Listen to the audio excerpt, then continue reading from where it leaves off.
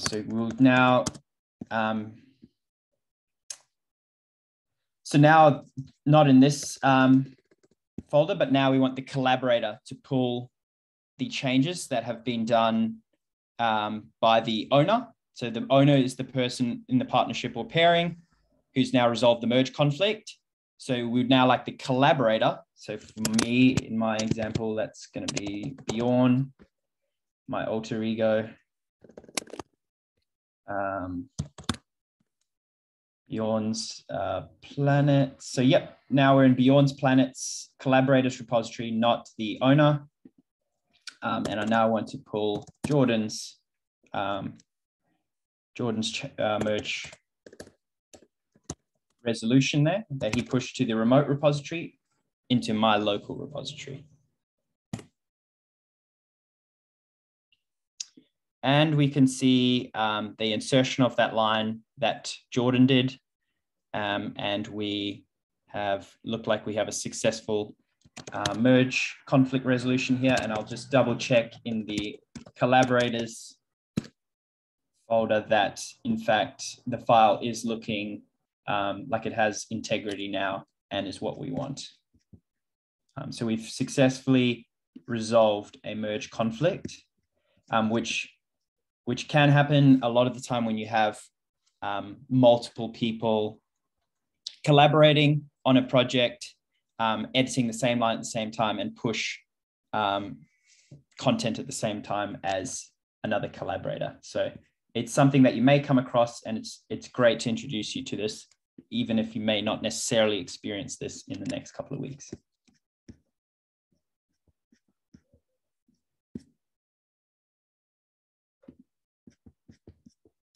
I think now would be a good time for us to move into seeing how this would be applied to the Zeus on the supercomputer. So how we'd interact with our Pawsey systems and our local. So we're going to do an exercise on that. I'm just going to check the chat. I see there's been a couple of messages. Just make sure everybody's up to speed. Jake, did you have your question answered there? Yeah, that's all good. Thanks. Okay, perfect. All right, so conflicts occur when two or more people change the same lines in the same file, and the version control system does not allow people to override each other's changes blindly, but highlights the conflicts so that they can be resolved. So you can go into the file and edit it and create or change the contents to what you and your collaborator were intending. So we'll now exit out of this one, exit out of 15. So we're now going to go to section 15. You will need your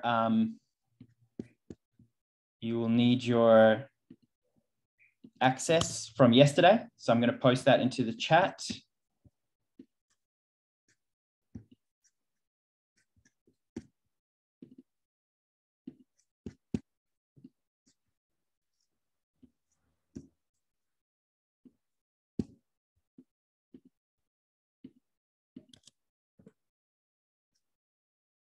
So I've posted in your access for Zeus, etc., into the chat, the Google Doc that we used yesterday when we set up in the Introduction to Computing seminar. And we're going to be working on section 15 here, Introduction to Pawsey Project Application. So how can I apply version control to file transfer, version control, file management between my local and Pawsey systems? And so you can understand how to apply this and why you would want to use it for your project. So we will get started there. So I'm going to clear. I'm going to go into my home directory and I'm going to SSH into Pawsey systems. I'm going to go into Zeus for this example because I think we were using Zeus in the session yesterday, if I'm not mistaken. SSH Zeus, or the one wherever the system you used when you cloned the introduction to supercomputing repository from GitHub with the instructor yesterday. And then you'll need to enter in password. If you've forgotten how to get to this point, please contact us in the chat or let us know. I'm going to CD into my Scratch, which is the file system where I stored the introduction to supercomputing or cloned the repository. Let's type in list and I should see, this should be the output that I'm seeing now, the introductory supercomputing folder. So I'm going to CD into there. I'm going to start typing in, just press tab and enter. I want to set up a empty repository on my GitHub. So I'm going to open up GitHub browser. I'm going to go into home.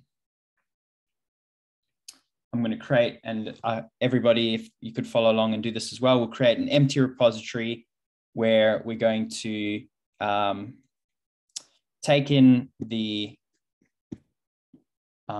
files from the repository we cloned yesterday. So yesterday we cloned this repository into Scratch, my Scratch, and now we're going to push this to our own private remote repository on GitHub.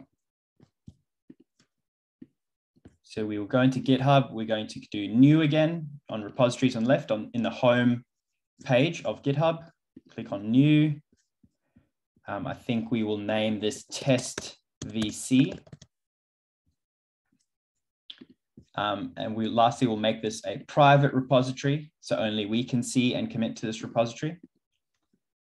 And we won't check any of these boxes. We will click create repository.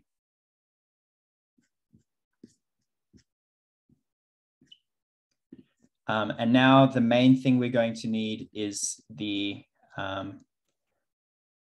link here. I'm going to do SSH in Zeus. And hopefully everybody is able to do SSH in their account on Zeus. If not, please contact one of us. Please contact Melissa or Edric, but we will I'll assume everybody's going to attempt SSH on Zeus right now. So open up the terminal again where we are logged into Zeus. And we're going to change the origin from the Pawsey remote repository to our own private GitHub repository. So to do this, I'm just going to remove origin. I'm going to inspect that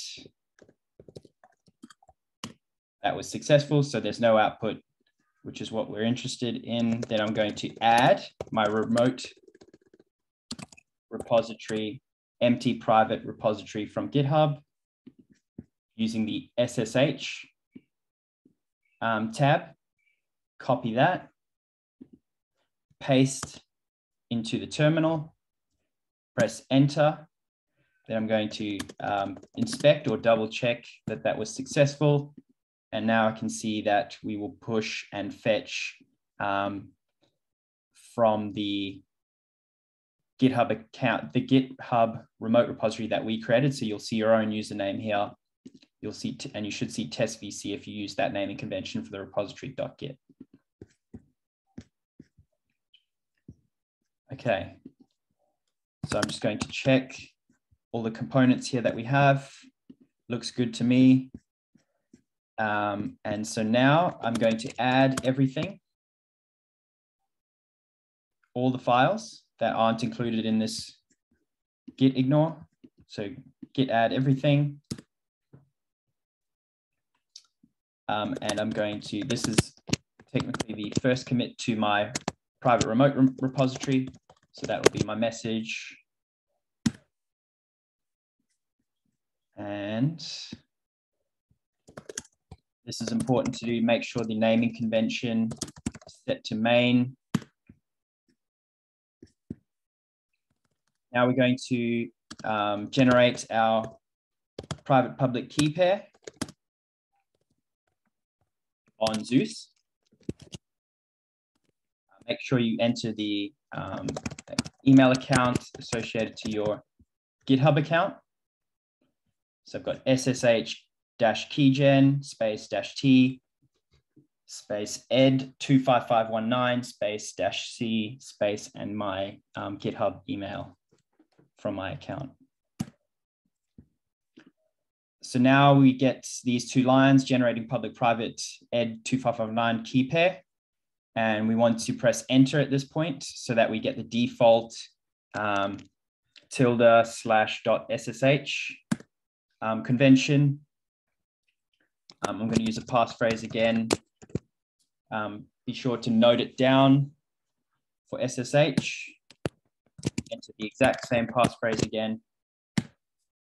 And you should see this random art produced when you press enter after those two correct entries. I'll pause now. If anyone is stuck or has something different or is getting an error issue, please speak up or post in the chat.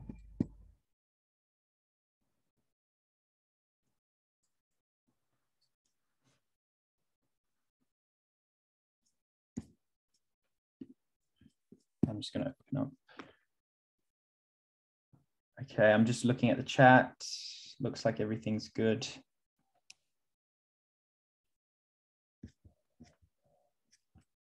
Okay, great. Is everybody on track?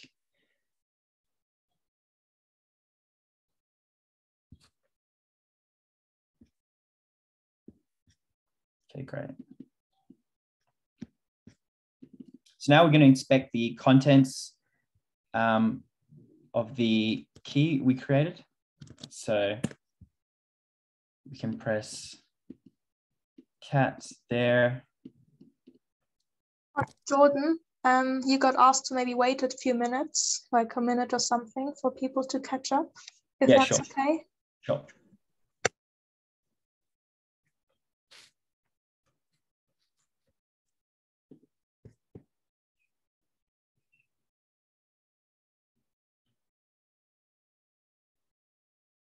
Yeah, absolutely. If you're using something other than Zeus, that's fine. I was just using Zeus as that's the supercomputer I think the instructor was using yesterday when we did the git clone. And so if you've needed to clone the repository today, that's also fine. That's no issue.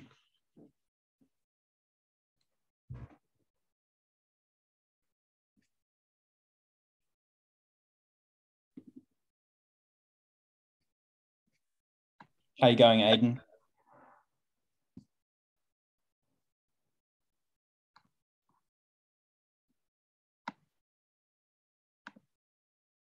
Okay, wait a bit more.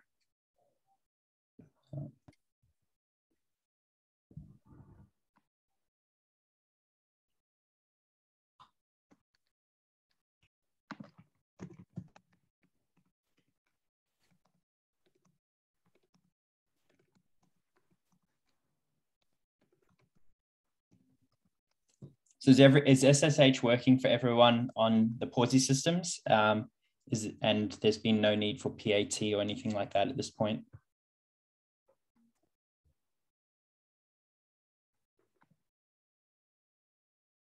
Great.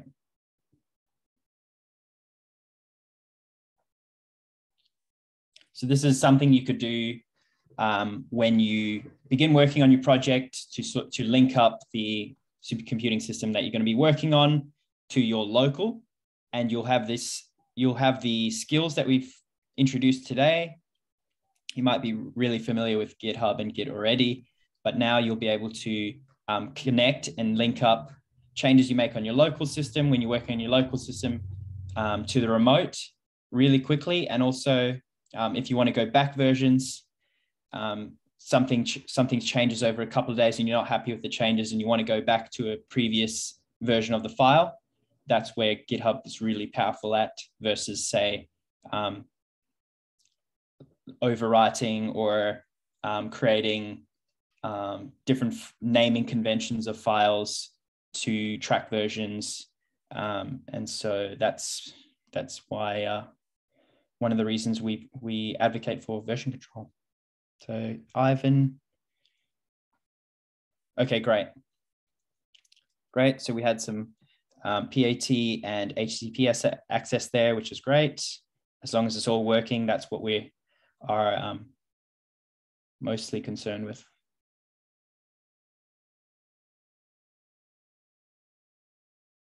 Yes. So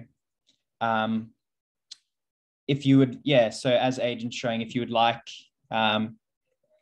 to do the whole Git config setup on your Pawsey system, you can follow the instructions that Melissa went over very early on in the earlier sections of this tutorial, but it's not necessary or a requirement to continue on with section 15 here.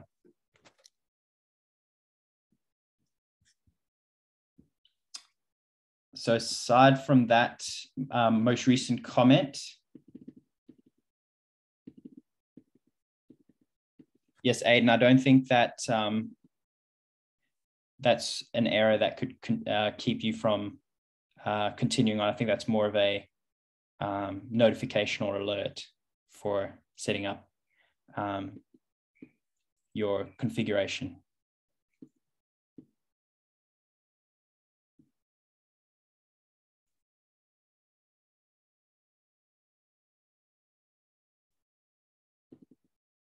Okay, great.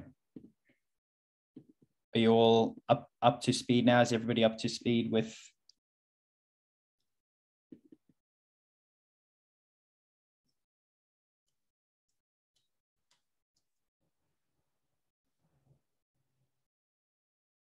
Okay, great.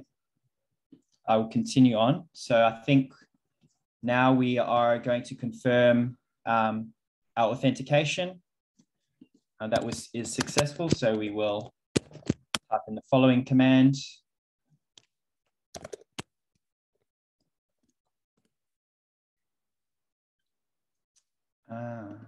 That's no good.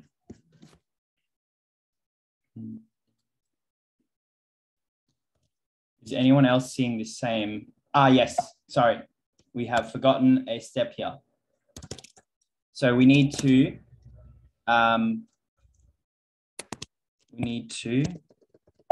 copy and paste this as we did before into our GitHub browser settings. So we will go to, I think it's settings here. No, main, go into the main right here on your icon on GitHub. Click settings. Click SSH and GPG keys.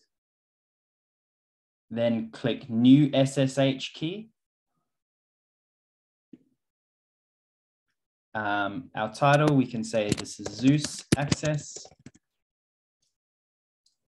key. And so we need to have copied from the terminal the output from this command. So we will copy that, our public key, and paste that in here. And once this is pasted in here, click add SSH key. And you should see a second SSH key from the one we created earlier, if SSH is what you used. We'll have to check in with the person who used or is using, and any other individuals who are using PAT, and see how you're going. For now, if we go back to the terminal and we do SSH T git at github.com, it should authenticate now. Enter a passphrase. Create a passphrase here. down, the created passphrase that we've noted down, enter that, and you should get this successful authentication output line. Please let us know if you have not been able to get to this point. I'm very interested to see how we went with PAT to here. If you've had success, or if you haven't, please let us know.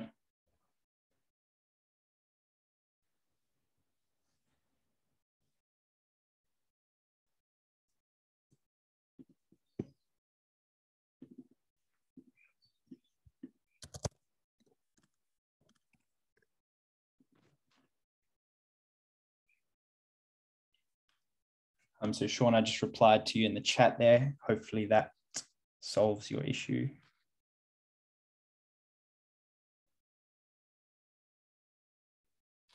Awesome.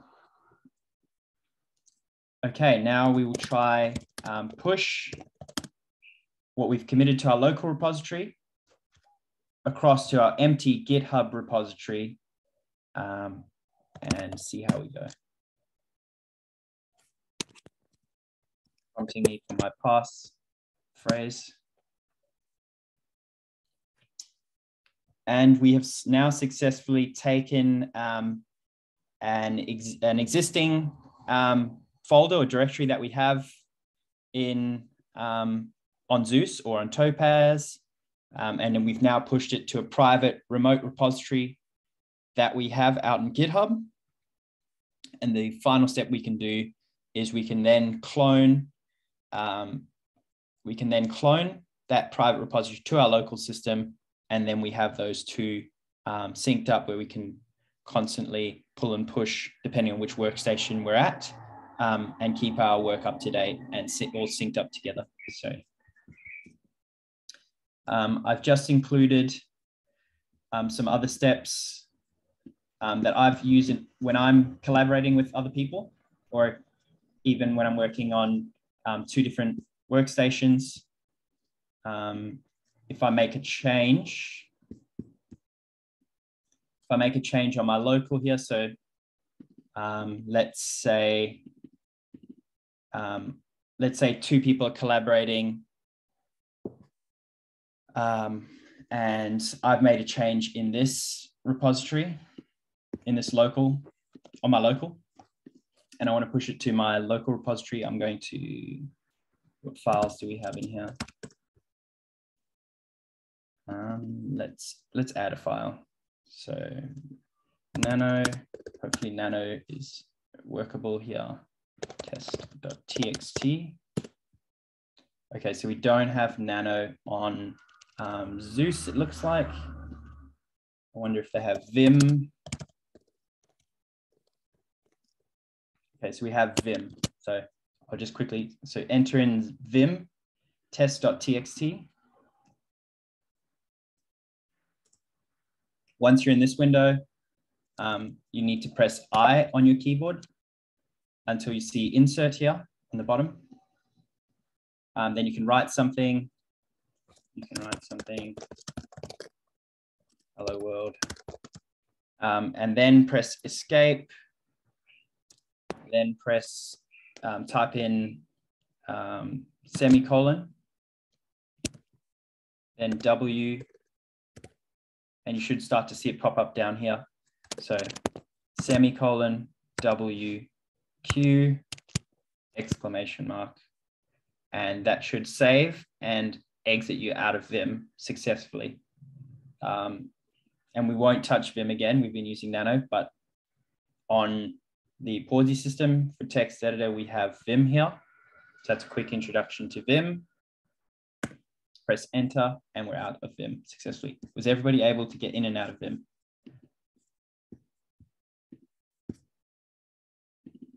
Ah, there we go.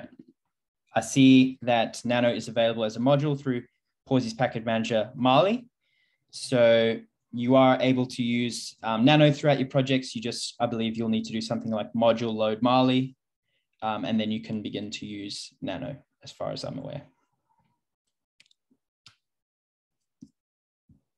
Okay, so we've done the test.txt file. Now we're going to add it to the staging area. Oh, sorry, we were going to use this little workflow that I have here at the bottom. This is sort of my 6 commands for collaborating with people and managing workflow. So I'll dash what I've done here, and basically what I've done, the changes I've made is just the test.txt file. So I'm going to stash that. I'm going to pull, which there won't be any changes because from our remote repository, we haven't done any pushes from anywhere else. But if you're working with a collaborating partner, that might have been the case. So I'm going to pull.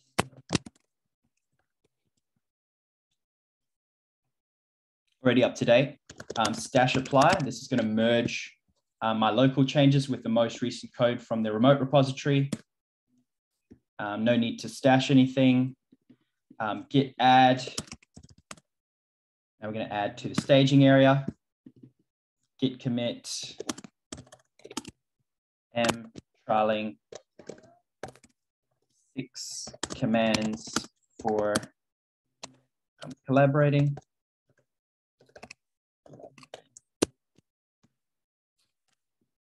See, we're adding the txt now, and then I'm just going to push this to repository.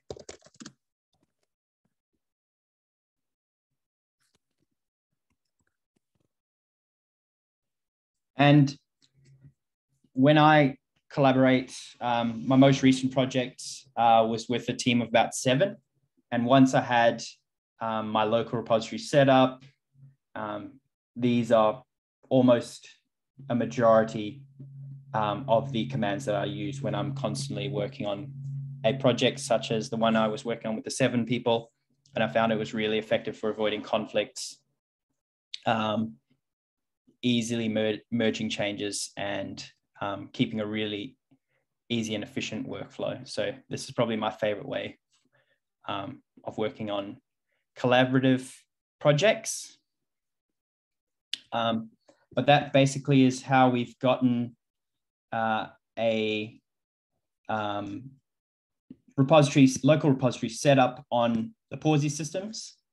And now we can go into our GitHub browser, and we should see the test VC repository populated with the files from Zeus or Topaz or what have you now.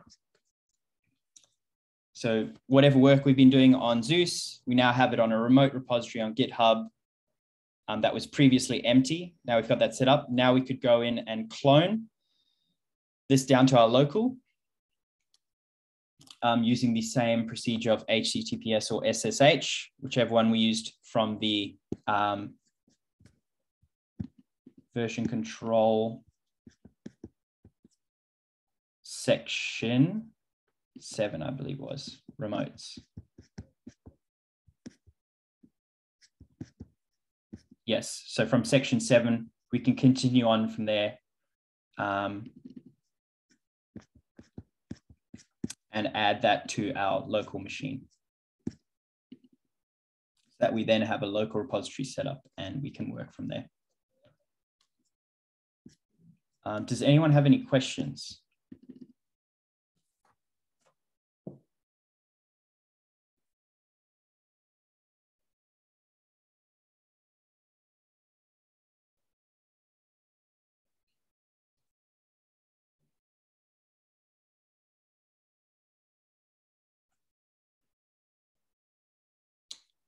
All right. That concludes the majority of the content that I wanted to cover today. Edric or Melissa, do you have anything to add? No, I think that's it. I think it's a lot to take in. So I think you guys might go better with it once you walk through it in your own time after the session and maybe rewatch some of the parts of the recording. But yeah, I think not that many of you will have to collaborate. And I think that's the most complicated part about using Git, but actually also a beautiful part about using Git because it makes it possible to do that. I don't think you want to collaborate on a Word document. I think that would actually get much more messy. But yeah, and if you have any questions once you get started with Git and you run into projects, I think you can reach out to any of the three of us if you run into any problems. But yeah, don't give up on Git. I think you can go pretty far with like 5 commands. I just wanted to add that there is a GitHub GUI program, which I think you can get for at least Windows and Mac. Personally, I find using Git on the command line to be simpler in my case, because as Melissa said, you can get by just about everything with just those 5 commands. But if that's your preferred way of operation, you can download that. Also, most software IDEs, so your Visual Studios or Spider, or what is the name of that Python IDE? PyCharm? PyCharm, thanks, Jordan. They all have Git integration. So that's another approach you can take. But I would, just strongly encourage you to start using version control over your project. You will make a mistake, something will go wrong. And the last thing you want to, be is someone who's awake at 3 a.m. wondering what particular line you changed where and, when did you do it. Also, you working on a Unix system where RM deletes things permanently. I have written, RM star while I've been working, again, late and just completely, nuked my current directory. If you're using Git and if you're backing it up remotely, you just know that no matter what, your work is there and you can always reproduce all of the results that you've worked so hard for. And that's really it. Pleased to hear that you find the GitHub desktop app to be useful, Jintao. And I think, Melissa mentioned that she's happy to run through the Windows Credential Manager as well. So I think that's all of it from me.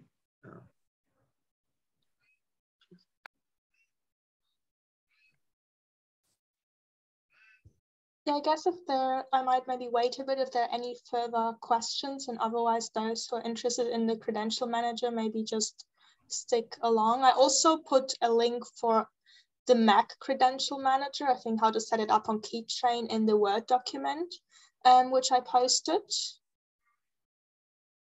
And then it's like originally from GitHub, so you can just try to follow those instructions. And maybe if you have any problems, maybe reach out to Jordan. I think he has a Mac himself, might be the easiest. Yes, good starting point for Mac users is me, probably. I think Aidan asked if we could show how to add the I flag to RM. So I think just before we go, someone wanted to run through how to set that up as an alias, maybe in Bash RC. Yeah, for sure. Jordan, would you like to run through that? Yeah.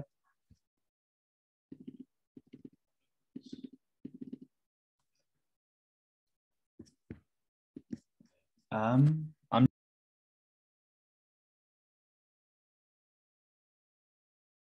think I might stop the recording. Yes. I think it might be good for everyone.